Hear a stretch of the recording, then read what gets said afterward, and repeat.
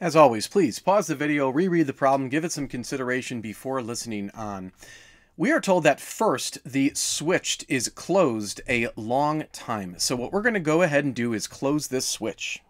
Now, as soon as we close the switch, then current begins to flow through the circuit. So the current will exit the positive terminal of the battery. It'll reach a junction here and sort of split up. So some of the current will go here and start depositing positive charges on this plate of the capacitor, which actually causes the other plate to develop a negative charge. And then the rest of the current goes this way through the junction, kind of takes a turn here. Meanwhile, the current that went through the other side will kind of join back up with the other current, and they'll all return to the negative terminal of the battery and kind of go through the circuit again. But this switch is closed for a long time. So eventually what happens is that the plates of the capacitor charge up to the extent that current can no longer flow through the right branch of the circuit. This plate basically becomes positively charged enough to the extent that the current coming in is repelled, and eventually it's repelled so much that it just stops bothering going through that part of the circuit. So after a very long time, we can actually essentially remove the right portion of this circuit.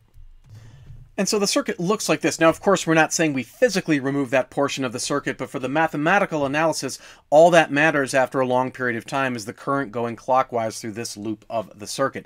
Now, it is a loop, so we're going to be able to apply the loop rule to figure out how much current is actually flowing through the circuit after a long period of time. So the loop rule tells me that I can begin anywhere within the loop, and I choose to begin at the negative terminal of the battery, and then I'm going to move clockwise through my loop until I get back to the negative terminal. As I do that, I'm going to keep track of potential changes. So for instance, beginning at the negative terminal of the battery and moving to the positive terminal, I have an increase in potential. Going from negative to positive is an increase in potential, and the amount of potential is symbolized by this fancy little E here. So I have a positive E, an increase in potential as I move to the positive plate. Now I continue my journey clockwise through the circuit until I encounter R2. When I come to a resistor, I'm going to have a potential drop. It's sort of like a ball rolling down a hill. We drop in our potential. So Ohm's law tells me that the drop in potential across a resistor is equal to the current times the resistance value of that resistor. So again, we have a voltage drop or a potential drop. That's going to be a minus sign. I take the current flowing through the circuit and I multiply by the resistance value, which in this case is R2. Continuing clockwise through the circuit, same story. I encounter another resistor, another potential drop. It's going to be minus the current times R1. And when I return back to the negative terminal of the battery, which is where I started, then Kirchhoff's loop rule says to set those potential changes equal to 0. Now, I'm going to go ahead and add those negative IR terms to the other side. We can then factor out the current on the right-hand side, and then divide both sides of the equation by that parenthetical term. Now, the question gives us the value of E as well as the resistance values. They're given in kiloohms for both R1 and R2, so let's make sure we multiply by 1,000 to convert them into ohms.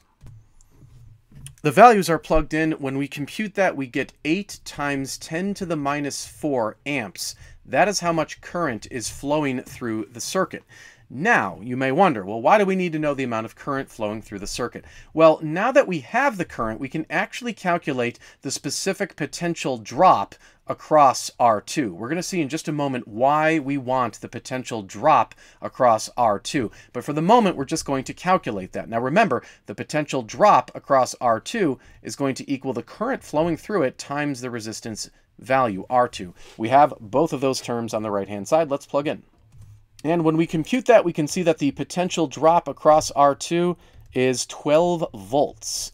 Now, why is that important? Why aren't we, looking at R1, for example? What is so special about R2?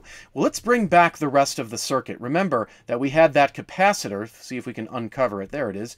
We had that capacitor that was fully charged up. Now, there's no more current going through this right portion of the circuit, but that doesn't mean nothing interesting isn't happening. We have a charged capacitor, and because it is charged, it's going to have a certain potential difference across its plates. Well, what is that potential difference across its plates? It's going to be the same as R2.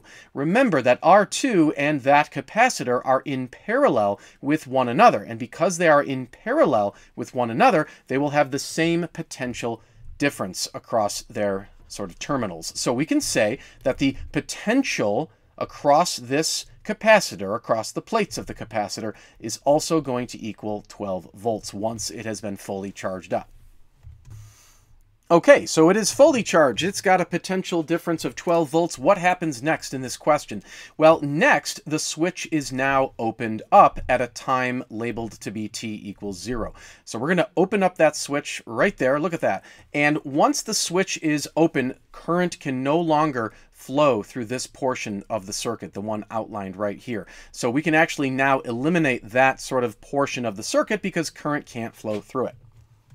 So now look what we're left with. We are left with basically an RC circuit. We have a resistor and we have a charged capacitor. We're going to let the current flow now. So charges start hopping off of the plate here, and they start traveling around and they start creating a current, and that current will flow through R2. And that's exactly what we're looking for. We're looking for the current in R2, but not at time 0, but rather 4 milliseconds later. So how on earth can we find the current through R2 after 4 milliseconds has passed? Well, as we stated, the capacitor is discharging. There is a lovely equation that dictates the discharging of a capacitor. And there it is. We can see that the potential across the capacitor plates equals its initial potential and then multiplied by this exponential term right here. So we have the initial potential across the plates of the capacitor at time 0. That was the 12 volts once it had fully charged. So let's fill that in. And then we can plug in the given values. We know time is 4 milliseconds, so that's 4 times 10 to the minus 3 seconds. The resistance value in this problem right now is the value of R2. That was 15,000 ohms, and then the capacitance is 0.4. It's microfarads, so you multiply that by 10 to the minus 6 to get it into farads. So let's plug that into our V equation on the left-hand side. And when you compute that, you get the potential across the plates of the capacitor is 6.16 volts. So in this moment of time, the capacitor is almost serving like a little battery. It's producing at this moment 6.16 volts of potential across its plates. That means there's going to be 6.16 volts of potential across the resistor. You can think of the resistor as being connected to a battery, except in this case the battery is that capacitor. So now we can calculate the current because Ohm's law for the resistor is given as follows. If we divide both sides by R, we have an expression for the current. All we need to do is plug in the volts we just calculated, as well as the resistance value of R2, which again was that 15,000 ohms. And when we simplify that, we get a current of about 4.11 times 10 to the minus 4 amps. That is the current flowing through the resistor R2 after 4 milliseconds from when the switch was reopened.